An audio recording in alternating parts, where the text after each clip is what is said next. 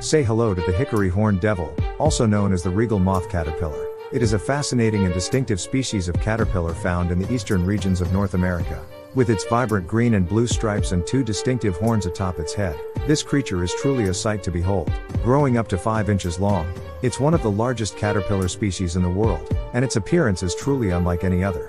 The two horns on its head are actually false eyespots, designed to intimidate predators and keep them from snacking on the plump and juicy caterpillar. Despite its intimidating appearance, the Hickory Horned Devil is completely harmless and is an important part of the ecosystem.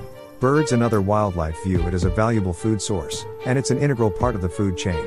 As the caterpillar matures, it goes through an incredible transformation, shedding its skin several times before emerging as the Regina Sphinx moth. With its striking black and pink wings, this moth is a true beauty, and a testament to the remarkable power of nature's cycles.